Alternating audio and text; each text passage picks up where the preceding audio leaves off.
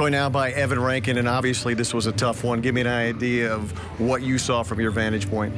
Yeah, obviously it came down to one goal at the end of the game, and, they got a good bounce, and, I think it's just something, it's a long series, so it's something that we just need to kind of put short-term memory on and get ready for Friday.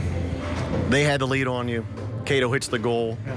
It looked like you guys had the game maybe turned a little bit. Is that what was going on in your mind right then? Yeah, that was a huge momentum goal for us. And, you could see everybody kind of responded around it, and it felt like we were going to get one there at the end. And, obviously it's just the break that they got at the end of the game. And, we all wish it was us, but, that's what it's a 7-game series for.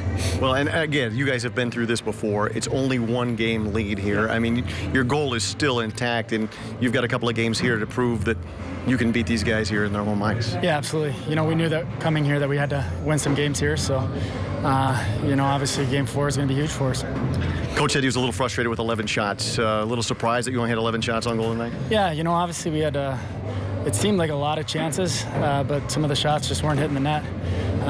And maybe, just missing the net a little bit wide, but ends up being a breakout or something for them. So I think if we, get a little bit more tunnel vision and start hitting the net, we'll get more 2-3 rebounds, and we'll see that shot increase. We asked you this after morning skate yesterday. Altitude.